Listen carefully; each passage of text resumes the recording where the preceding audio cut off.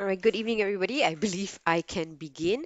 Um, just to give everyone an introduction on who I am and what's my background. Hello, everybody. My name is Shoby. I am the head of um, Chiltern House Julia Gabriel Center at CITTA Mall. At the same time, I head the Julia Gabriel Center Enrichment Division. So the programs under our enrichment division would be early years, which is Play Club, Play Nest, Bilingual Play Club, Speech and Drama, and Readers and Writers. But just to give you a bit more background about myself, in school, I work with children as young as 6 months right up to 18 years old. We have the teen camps as well. And outside school, I'm actually involved with the youth group. So I counsel teenagers as young as 13, right up to 27, 28. And I work with parents outside school environment. So how am I involved in that group is I'm involved in a lot of counseling between teenagers, among teenagers, and between teenagers and parents. So that's my background. And the topic for today is actually knowing your child's learning style. Now, if you're a parent of a preschool child, what I'm going to share today, some parts of it would be relevant, but more of it is to prepare you as parents to face what your children will go through eventually in life, especially when they move on to primary and secondary. Knowing your child's learning style is essential, I would say. I'm a mother of two, so my eldest son is 11 and my daughter is 8, and they both have gone through Chiltern House and the whole Julia Gabriel Center works. They've done Plain as Play Club, Chiltern House, and moved on to speech and drama. So, what I will be sharing is a lot of experiences that I personally have gone through as a parent, as well as some of the cases or some of the situations that I faced outside school. All right. So, let me start by first telling you what, or giving you a definition of what learning style is. We will begin sharing the slides.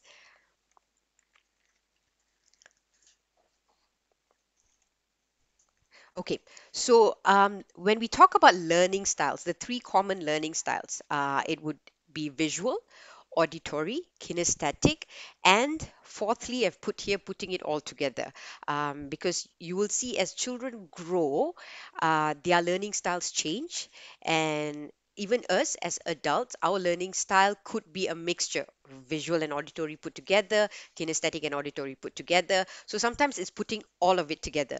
Now, I'm going to start off my session with some questions that I have personally encountered people asking. So, I'm going to read out some questions to you and then eventually answer these questions later on at the end of the session.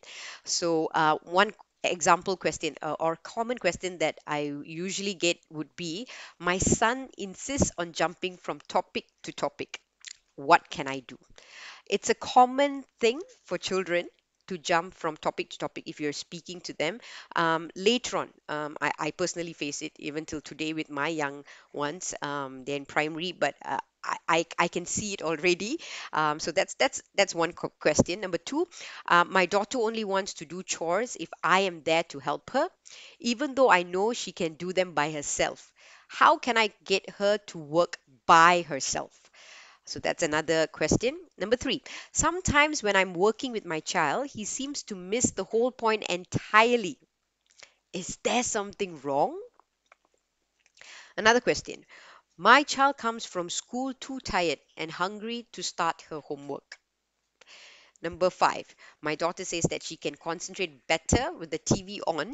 How can that be the best way to do homework? A common question, a common situation that parents face today. And lastly, one more question. I've heard that there are various intelligences. Are they related to learning styles? So I'll address this later on as well. Today's topic is purely on learning styles, but I will touch a bit on multiple intelligence towards the end. All right, so let's begin. Learning styles. When working with children, whether helping them to master a new skill or wanting them to remember to perform a task, it is very important to understand their preferred learning style. By gaining an appreciation of how our children take in and recall information, we can, as parents, improve our communication with our children, decrease frustration, and be more effective in our interactions.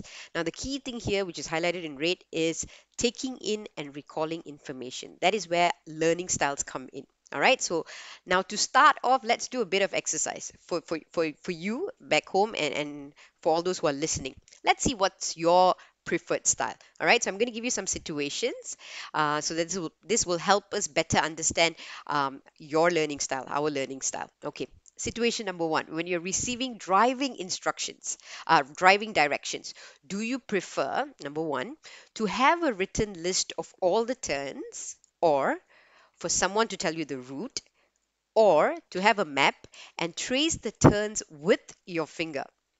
Now, you may be thinking the third one is not something that you would do, but some kinesthetic children, they prefer doing it that way. All right, of course they don't need directions. I'm just giving situations that are relatable to adults, us adults. Situation number two: what about if you need to pick up a few items at the food store? Do you, number one, make yourself a list, number two, talk out aloud to yourself, or number three, do you picture yourself opening the fridge and cabinets to find what items you need? Right? Scenarios.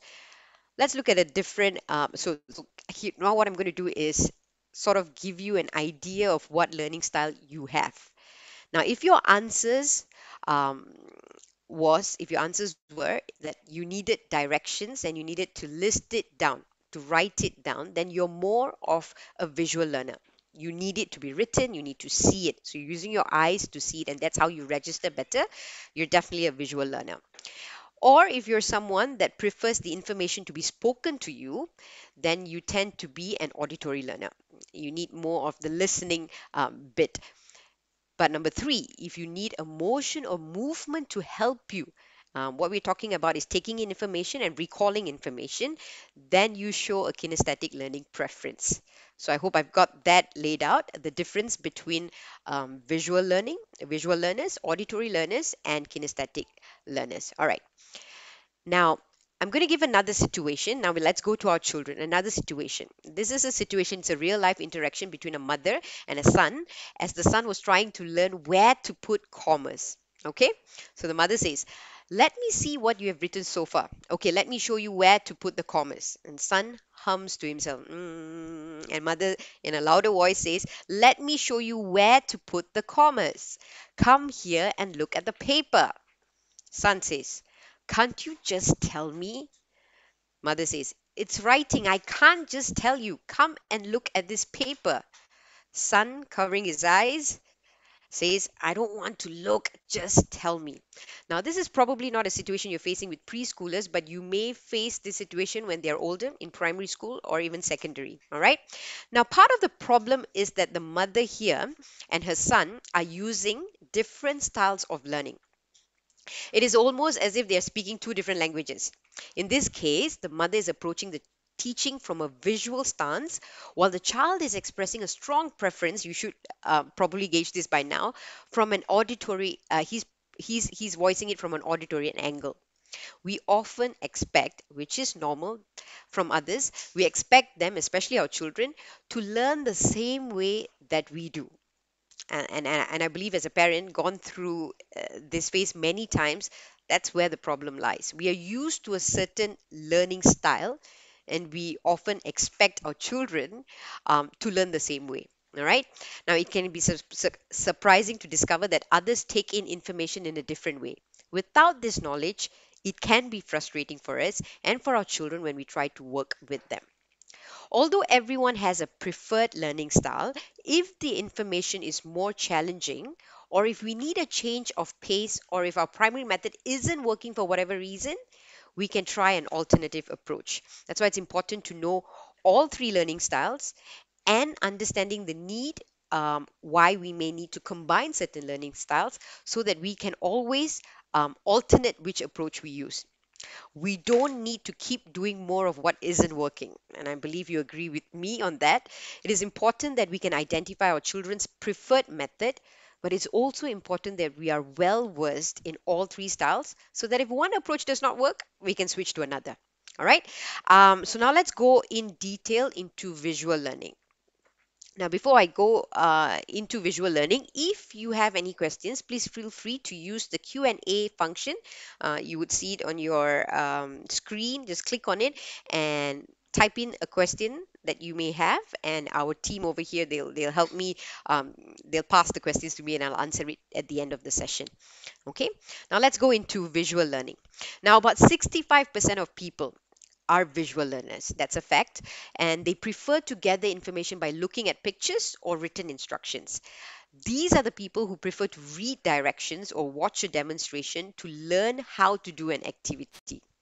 Visual learners can see ideas, remembering details as pictures in their mind. As adults, visual learners tend to make lists, organize our, we tend to organize our thoughts by writing them down. We take notes to help us focus during a conversation. All right. As I'm saying this, picture yourself as well, so that as we're going through this, try to think of your children as well. When you tell them something, are they the sort that feel they need to make down a list, organize their thoughts, put it down into picture form? Um, let me give you an example of a struggle I'm facing right now. Okay, so usually when we go on a holiday, right, I will tell my children, pack your things. All right. So, can you get your toothbrushes ready, your toiletries? We need three sets of t-shirts with your shorts. Get your swimming suit, and I tend to say it verbally. All right. And then when I come back after work, assuming that everything would be in order already, I would see that they would have missed out something. Obviously, um, what came to my mind when I faced this situation initially was, hey, I just said it verbally. Maybe my children prefer if I write it down. Okay, so that is when I started writing down checklists for them, and they used to tick it off. I know it's tedious, but this is a simple chore, simple instruction that I was giving my children, and I realized just by telling them, because I have it in my mind, I'm picturing it in my mind, I know how many they need.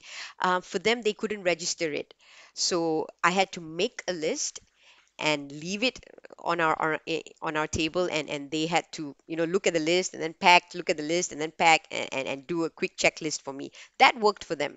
I mean, that helped me um, to not get so annoyed when I come back after a hard day of work and to see that things were not done. Simple thing, even at home, when I leave, before I leave for work, I usually write down the chores that I want them to do at home so that when I get back home, it's all done because it's all in a list, right? So I'm just giving an example how passing on an instruction not only depends on our our learning style, but also the receiver's learning style, in this case our children. Okay, now some clues that a person is a visual learner is that they tend to use phrases such as "I see what you mean." Now, as I'm saying this, also picture colleagues you work with, because it's the same. It's the same for not just our children. I know today's topic is for parent and children. It's a parenting angle, but also it involves one spouse to another spouse, one key member and their team members, your colleagues. So just picture situations in your mind. All right. So some clues that a person is a visual learner, they would say things like, I see what you mean. Imagine this. Picture this. I'm very much a visual learner. So when I speak to colleagues here or my teammates here, I would say, imagine these guys, picture this. Because in my mind, I would have pictured it already. All right. So um, people who are visual learners, they tend to use phrases like that. Now, children who are visual learners may like to have pictures up to remind them of what they need to do to get ready for bed or in school. For example, in Chiltern House, they have pack cards where the teachers show them what happens throughout the day. The timetable is put into pictures and it's put on their whiteboard so they know, okay, after speech and drama, we're going to have Mandarin. After Mandarin, we're going to the toilet. Um, it's already pasted on their whiteboard, and the teachers change it depending on what the timetable is like.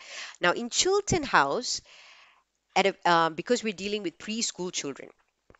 Now, for preschool children, they could have a combo. The way they learn something, They could be kinesthetic at some time. They could be kinesthetic sometimes. They could be visual learners. They could be audio learners. So what preschools do, especially Chiltern House, is they incorporate all three learning styles in introducing a concept and reinforcing that concept in class. So let me give you an example. If they were learning the letter C in school, they would introduce visually how letter C looks. They would get them to write it down because for the kindergartens especially, they learn how to write it already. They see a puppet, a cuddly caterpillar puppet for the N1s and the N2s, nursery 1s and nursery 2s, 3 and 4. And the puppet would have the letter C on its body. So that is getting them to visualize it as well, to capture the image of the letter C being on the caterpillar. At the same time, they would sing a song because kinesthetic learners, they like songs and they like to move around. So let's make the letter C. So they form the whole letter C with their body. They use Play-Doh to form the letter C. It's just not using a pencil, so that they are doing things hands-on to learn a certain concept. So there are songs, there are puppets, it's being written on the board, pictures are being shown, they write it for themselves on paper. Different approaches, different learning style approaches are being used in Chiltern House, I can say for Chiltern House, to teach a concept and to reinforce a concept. Because for preschoolers, you must understand, um, they learn in various forms. Therefore, it's that's why the school uses all approaches to teach a certain concept and to reinforce a certain concept. Okay, now let's go back to your children. If you have older children, or children when they come home, now when you're trying to work with them, you may notice children staring into space.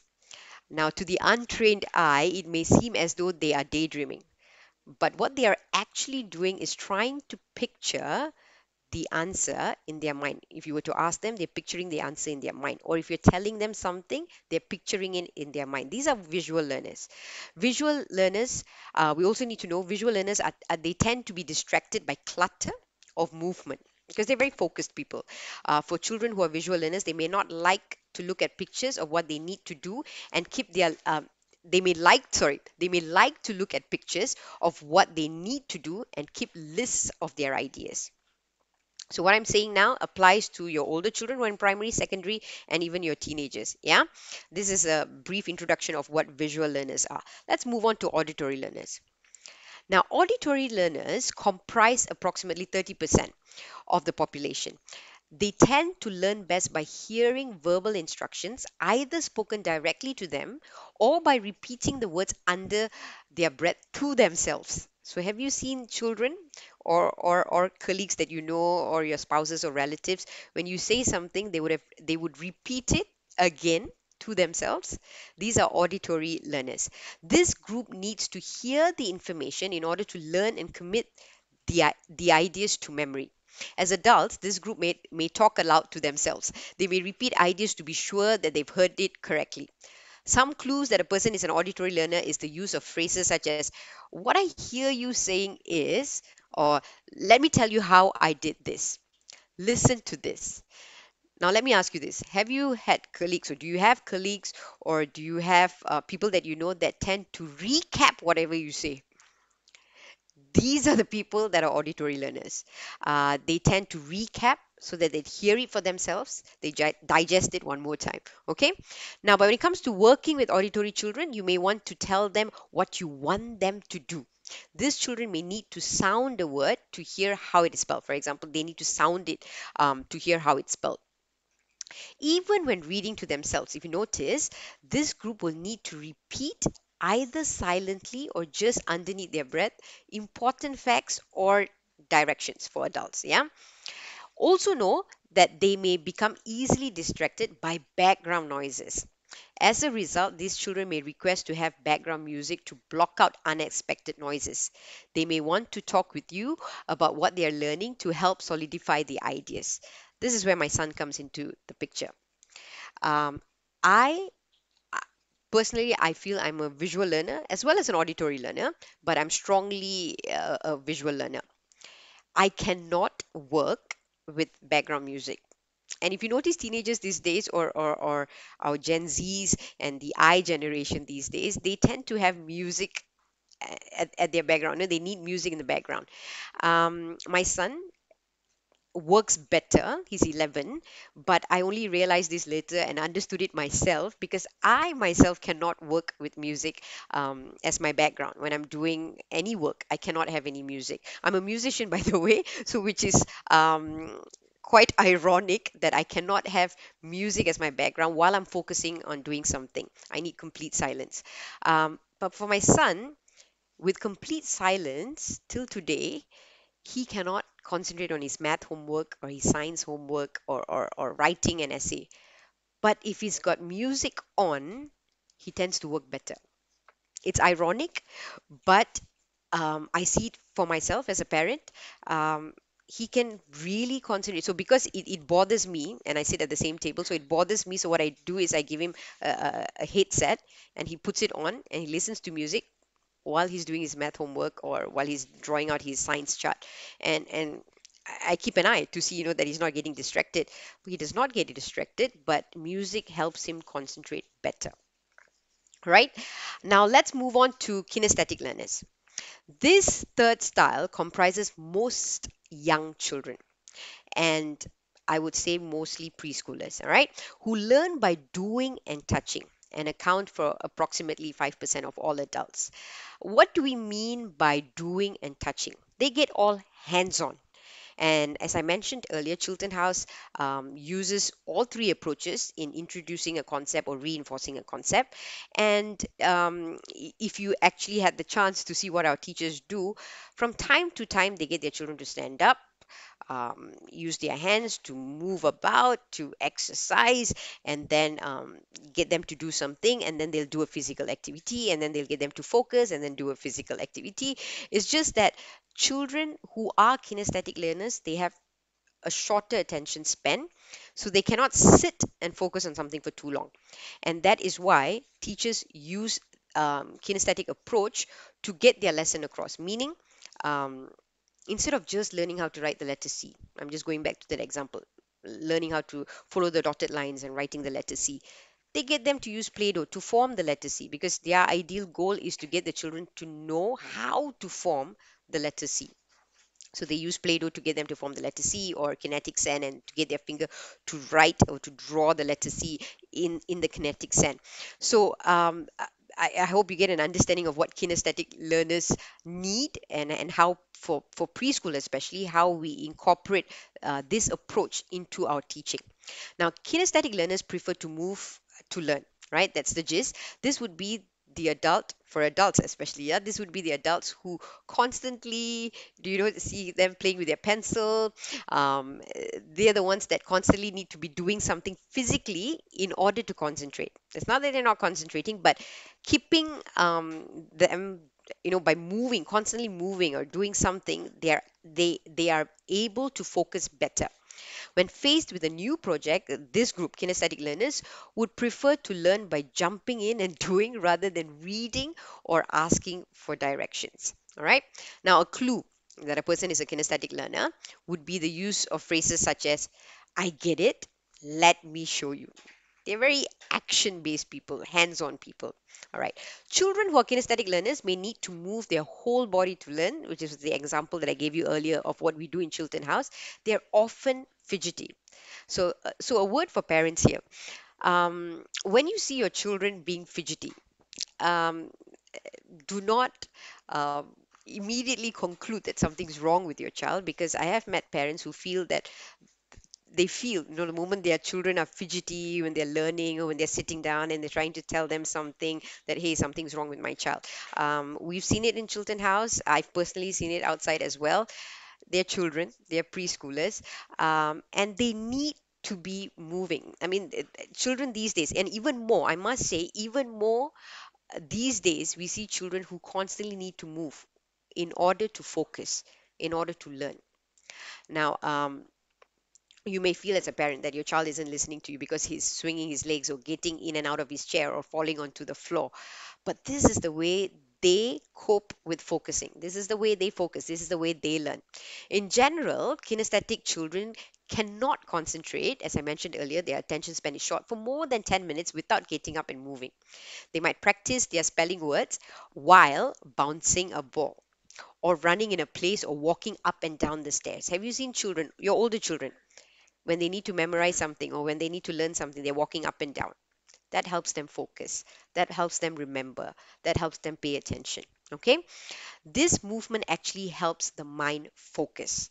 All right? Those who fall in this category can be easily distracted by the movement of other people or things in their environment.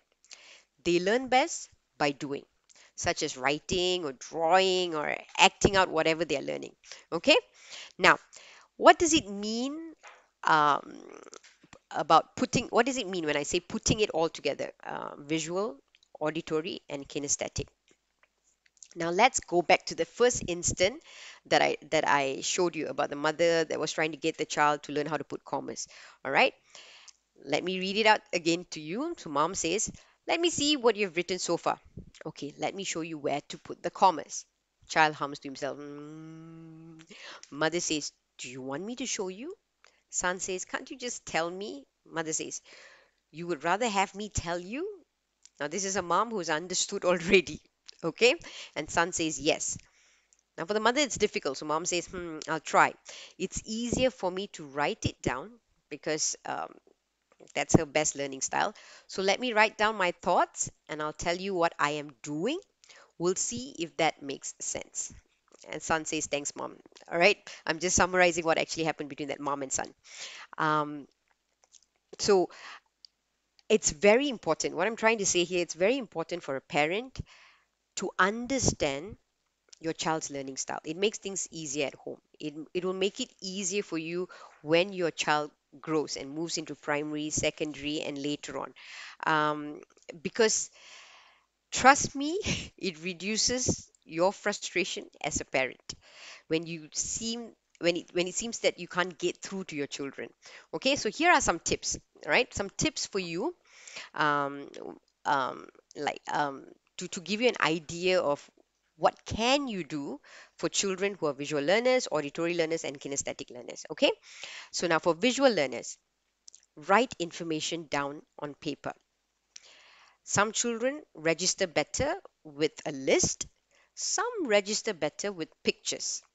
So a second option is to draw pictures or use pictures from magazines. If you print it out, put it, if you're really finding it difficult to get through to your child and you know your child is a visual learner, um, print out pictures because picture stays better in their memory for visual learners.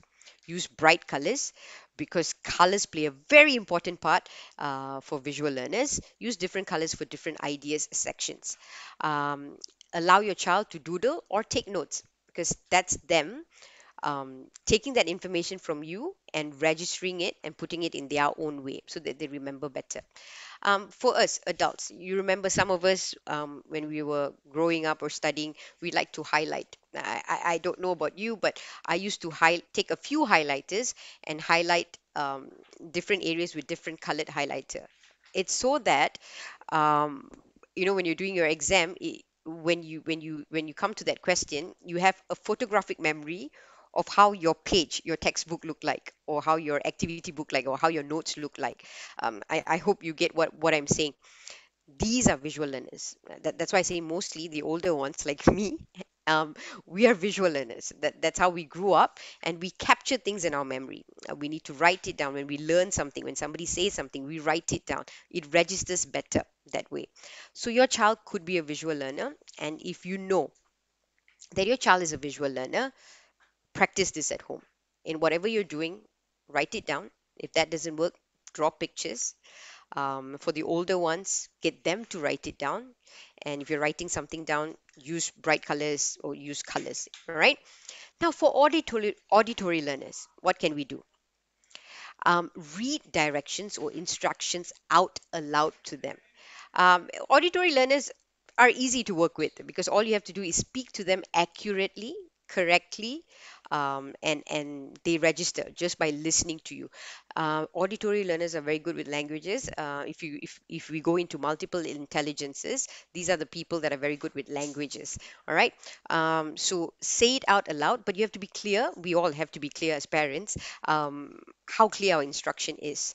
You see, for visual learners like myself, we tend to write better because we're clearer when we put a chart down or make a list. But when we say it out, we tend to be fast in our instructions. We tend to be fast in what we say. Because in our mind, we're picturing it differently, but when we word it out, we are wording out what's in our mind. We may not be as thorough as what we have in our mind. So for auditory learners, if your child is an auditory learner, you must remember that they are purely depending on what you say. So, however you put that instruction across, whatever you tell them, we need to be accurate, we need to be detailed, we need to be clear. All right. Um, for the younger ones, sing a song. Teaching them multiplications, sing a song. That works. That really works for auditory learners. That's why ABC is also in a song form. A lot of songs. If you notice, there are a lot of songs that are in a tune form so that it registers better with children. Auditory learners, sorry, to go back, I've told you that preschoolers and toddlers, they have, they are actually, they are a mixed group. Sometimes visuals work for them, sometimes auditory works for them, sometimes kinesthetic works for them. So, in Play Club, um, whenever we want our children to put the toys away, all we do is sing a song. Let's put the toys away. Let's put the toys away. Time to put the toys away. That let's put the toys away. Within a few classes, the moment our teacher or I just start let's, you'll see the toddlers. I'm talking about toddlers here who are 2 years old, picking up their toys and putting it into baskets already. Music registers best with them. That's why we start off. One of the earliest things we get our babies and toddlers to be exposed to are songs. They register very well with songs, tune, beats, rhythm. So use songs for the younger ones. It really helps. It's just that as parents, if you have the patience to turn everything into a song, into a tune, do try it. You will see the difference. We've seen parents who go home after our play club class, and all they have to do in order to get their children to put their toys away is to sing the same song. Let's put the toys away, and they see for themselves how children put their toys away. A lot of transitions in school, a lot of instructions in school, in Chiltern House as well, is sung to them. Let's wash our hands, clean up time, stand in a straight line. It not necessarily has to be in a tune. Sometimes a rhythmic form or in a rhythm form, in a rhyme form, registers with children because there is a constant beat to it. That is how they register. Okay, so that's auditory learners. What about kinesthetic learners?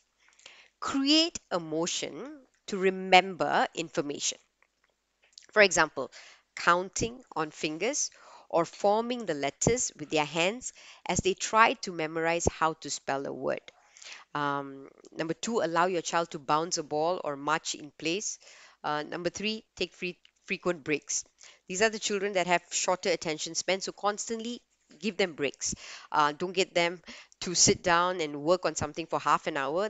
That would be a miracle if they do so, but give them constant breaks. But this is purely based on we as parents knowing what our children's learning style is. Um, for example, just to give you an example, creating a motion for them to remember information. Um, as I mentioned, I'm a visual learner, but till today, when I get my daughter to memorize her multiplication, um, I don't see it in my head. Rather, I use my fingers. This morning, she was doing timetables 4. And as she was saying, 1 times 4 is 4, 2 times 4 is 8, because she's trying to memorize it. In my head, I was doing 4, 8, 12, 16, 24, 20, 24, 28. I use my fingers. For my calculations, I very much use my fingers because that is how I picked up maths. I picked up through my actions and my fingers. It's not so much in my mind. I don't picture the timetable in my mind. I'm using my hands. So when it comes to math, somehow I'm a kinesthetic learner. I need to use actions. All right. That's just to give you an example. Now, let's talk about providing reminders. If you're a parent just like me, It's a hassle when children don't remember instructions that you give, and we constantly need to remind them, right? That's when we as parents can get frustrated. So, when it comes to reminders, just a quick tip for visual learners: use a note or a picture, or for the older children, use a chore list. I've tried it, it works with my children. Use a chore list, put it on the fridge, put it on your table, on their study table, whatsoever. Please get this done, number one, number two, number three, and get them to check it off, right? It helps them. Number two, auditory learners. Use a word or a phrase. Have them make up a recording of what chores they need to complete. These are the learners where you need to tell them, if you tell them, all right, when you come back from school, take off your shoes, put your socks for washing. Sorry, I'm using my classic home example. Put your socks for washing, have your bath, um, have your lunch, take a short nap, and start on your homework, right? For auditory learners, you need to get them to repeat that. Come back home, take off your shoes, put your socks for washing, have your bath. See, I can't even remember what I said earlier. Have your bath, get your lunch, have a nap, and do your homework. All right? If I were to show kinesthetic learners who are also auditory learners, let's say they are a combo, I would get them to repeat as well as use their fingers. Believe it or not, kinesthetic learners and auditory learners, those who are combo, sometimes they come together, they register better when they use their hands as well. So for these children, you can even ask them, what was step number three? They will remember, because for them, they have listened, they remember from the instruction you've given them, and they've placed it into an action, into a number.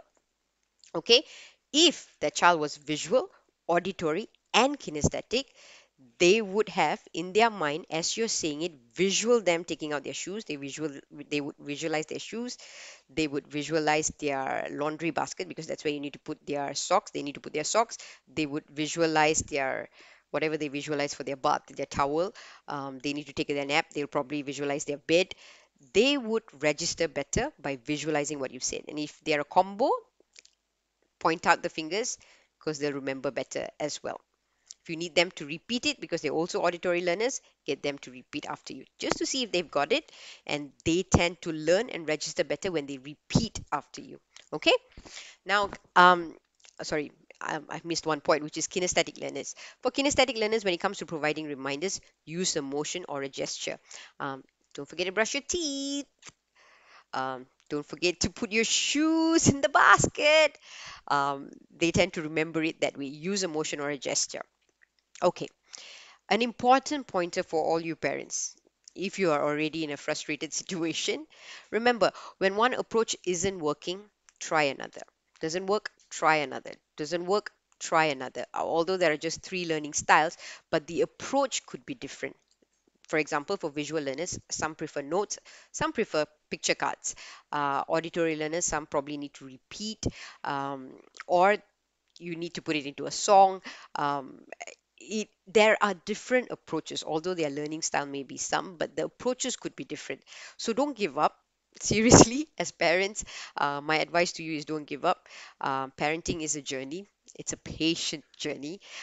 Don't give up.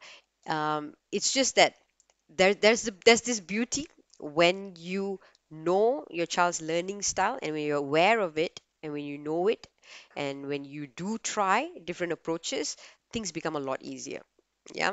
um, that much I can guarantee you, because I'm a lot calmer now as a parent, as not what I used to be before. I used to get frustrated with my eldest son, especially not knowing he's very much an auditory listener, auditory learner, and I'm very much a visual learner. So we always had that clash, right? So it's very important to know your child's learning style. All right. Now, besides learning styles, are there other factors? This is not working, that's not working, this is not working, that's not working. Okay, I don't know what my child's learning style is. Yes, there are other considerations. Not everything goes back to learning style. All right. Now, some of the other considerations. One important piece to consider when working with your child is um, their stage of development, whether they are in a period of relative calm or internal turmoil. Imagine this: your child is frustrated, and here you are singing a song, um, to say, hey, I need you to put the toys away, toys away, toys away. But your child is frustrated because he's hungry. It's not going to work. All right. That's what I mean by are they calm or are they facing internal turmoil? You need to know their current mood, their current situation, their stage of development. Okay. Because um, tr- learning style or putting something across is not a formula. It's an idea, it's an approach, but it's not a formula that will work the same at all times. Just like how you sing an instruction to your child at the age of 2, if you sing it to them at the age of 6, they will look at you and laugh. They may be auditory learners, but the song may not be working anymore, right? Or probably their learning style has changed. Okay, so things to consider: stage of development. Number 2, their temperament. Um, how easygoing are they? How slow to warm or challenging their innate traits are? That's something we need to consider as well. As parents, when your children get older, if you do have older children, you know their temperament tends to change. Uh, they could be one way today, another way the next minute, um, in a completely different temperament the next day. Things change, moods change. Take that into consideration. All right. So don't blame yourself. It's not your approach, but it's just how they're doing for the day. Okay. Their maturity level. How ready and able are they to do a particular task? Um, you could be asking them to do a certain chore which they're not ready for. They're just not able to do. It's got nothing to do with their learning style, but it's probably that they're not ready for that task. So, things to consider. Number 4, other outside factors that may be influencing your children, such as the birth of a sibling. Um, we've seen it in school. I've seen it in among children as young as 2. The moment the mom's pregnant, the older sibling's temperament changes. They don't respond to anything. You may be doing things right, but they're just not responding. It's just not registering because there is an outside factor. Mommy is pregnant. Believe it or not, children, the older sibling, they sort of get this vibe. They know that you're pregnant. That's what happened to me, that my older one knew that I was pregnant. Um, Even before I took the pregnancy test, they have this innate thing. It's not proven scientifically. I'm just saying that I've experienced it. I've heard of other parents saying it, and I personally experienced it. They do know. You would see a sudden change in their mood, a sudden change in their tantrum, and I mean they start having tantrums, or they're probably a lot more responsible, right? So one of another outside factor is them having another sibling, a moving from one home to another home, moving them from one school to another school, um, divorce, remarriage, and the start of the school year. All right, there are other outside factors that could be contributing factors to why a certain you can't to why you can't get through to your children. It's just not their learning style. Now, one encouragement note: over time, um, our preferred style does not remain constant. Throughout life, we ourselves are often required to use different styles at different ages. If you were to recall, and if you can recall how you used to learn or how you used to be receptive when you were in primary, or when you were in college or university, or now, how are you receptive, or how do you receive things as an adult, could be different, because over the years one's learning style changes as well. It evolves, it changes. You may need a different, you probably add a different learning style together, so it changes over time. Okay, so young children tend to learn best by doing. So that's a tip. If you have preschoolers at home, they definitely learn best when you get them to do something. And that's why in school as well, in Chiltern House, teachers get children involved in learning. It's always a teamwork, it's a group work. Let's do this together. Let's get our hands in this together. Imagine trying to teach a youngster how to tie his shoes by reading him a story or by showing him a picture. It may be possible, but it will be easier to actually show, demonstrate, and attempt the steps.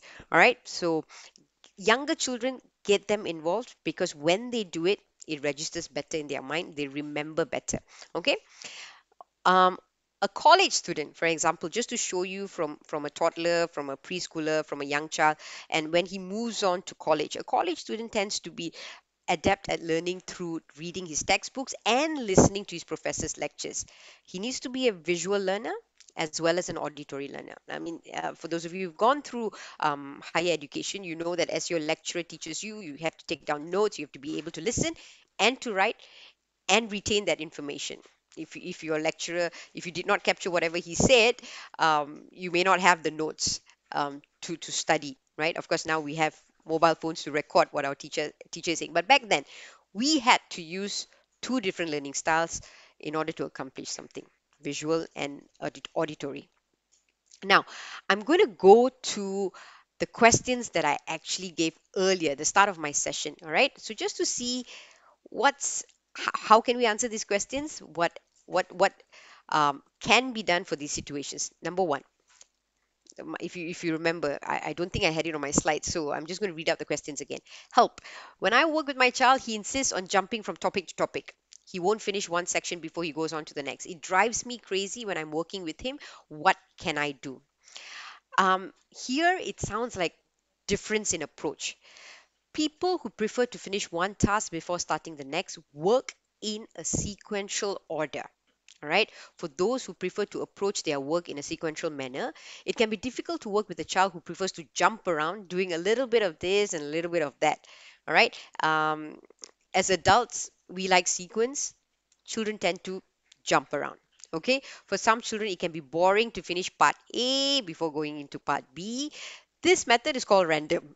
They skip around to keep themselves interested and on track, despite how disjointed it may feel to those like us who are sequential. All right, now you can try an experiment. Allow your child to do this his way for 1 week and see how it goes. If he completes his task satisfactorily, then let him do it this way. If it looks disorganized, um, this random approach can and does work for some. Um, even if it looks disorganized to the sequential learner, this random approach can and work for some. The key thing to parenting, although I'm going off topic a bit, the key thing to parenting is to one way to have successful parenting is to work with your child, no matter what the approach is. Always give them the option to try it their way. If it doesn't work, let's try it this way or come to a compromise, right? So if your child tends to jump here and there, let's try it his way because that's how he concentrates, that's how he focuses. Let's try it for some time. If it doesn't, why don't we try to do it this way? Okay. Um, Now let me go to the second. Sorry, one more thing. Adults, just a tip for adults who tend to work in a random manner. Statistics show that they are more adept at juggling many tasks and at staying on track despite interruptions. So if your child is someone who likes to jump from one task to another task, bear that in mind. He's someone who can multitask. He's someone who can juggle a few things at one time despite interruptions. So that's an encouragement note for you. Number two, my daughter only wants to do her chores if I'm there to help her, even though I know she can do them by herself. When can I keep her company? Um, when I keep her company, she does her work, but I feel like I'm giving in. What can I do to get her to work by herself? Now, is this a learning style situation or is it beyond learning style? First, you might want to look at your reasons first for wanting her to work by herself. Is it because you're pressed for time or is it because you think she should do it by herself? Now, if it's the second reason where you think she should do it for herself, then you may want to consider if your daughter's temperament is a factor. So, this could be a temperament factor. Many children get depleted when they need to be by themselves for too long. Often referred to extroverts, we know them as extroverts, these children actually get drained from spending time alone. So if that sounds like your child, because it sounds more like my second child, you may want to assign tasks that involve working with other people. For example, helping to care for a younger sibling, assisting you with a certain chore. So this would help. When doing schoolwork, she may prefer to do her assignments where family members are present so she can share her ideas about what she's learning. This interaction actually energizes the extroverts. Introverts, on the other hand, while still social, tend to get drained from being around people. These children would need a break to regroup before they can tackle chores or assignments, particularly those that involve interacting with others. They may work better in quiet locations in the house, freer from interruptions and the need to interact with others. Example of some isolated solitary chores are emptying the dishwasher, taking out the trash, or watering the plants, things that requires them to do things on their own. All right. So this is knowing whether your child is an introvert or an extrovert. Okay. The third situation I gave earlier is sometimes when I'm working with my child, he seems to miss the whole point entirely, something I go through all the time. He gets caught up in learning one detail that he forgets what the main idea is. Is there something wrong? Is this a learning style discussion? Well, when we approach learning differently than our children, it can feel quite disconcerting. Some people, like my son, tend to be analytical in their approach. They break down the subject matter into small bits and then focus on the details. Doing so may provide them an appreciation for the nuances in the information, and it allows them to delve deeply into a topic as they follow their curiosity. However, at times they may lose sight of the bigger picture, which happens generally for children. They need reminders as to what the greater concept is that they're learning and need to help see if each separate pieces of information fit together to build a greater concept. The other approach is more global. These learners tend to grasp the bigger picture. Uh, they understand the important concepts and how they fit into bigger scheme. However, these children often overlook the details, and learning to slow themselves down to focus on the particulars can be a struggle and feel boring. Now, what we can do is you can assist them in being mindful of the details by showing them how all of the details fall under the expense of the larger concept and are important in supporting the larger idea. In other words, to use an old cliche, the analytics can't see the forest from the trees, while the globals don't notice the trees in the forest. Both styles have their advantages and their struggles. Now, I just got a reminder we have 6 minutes left. So let me see. I've got two situations left. Let me quickly go to the various intelligences because I would like to touch a bit on multiple intelligence. Now, you've heard of the various intelligences. Are they related to learning styles? Yes, they are. In the same ways that we each take in information differently, we each have certain skills that may be easier or more difficult for us to learn. Those areas that are easier would be considered our strengths. The person that came up with the multiple intelligence is Howard Gardner. Now, I think the basic ones that you would know would be nine, but Howard Gardner over the years has added to the list. So please feel free to Google up to see what has been added and to understand further on this multiple intelligence area. Now, why is it important to know? Um, when your child is naturally inclined, naturally talented in a certain area, um, that that becomes their strength, that becomes their expertise.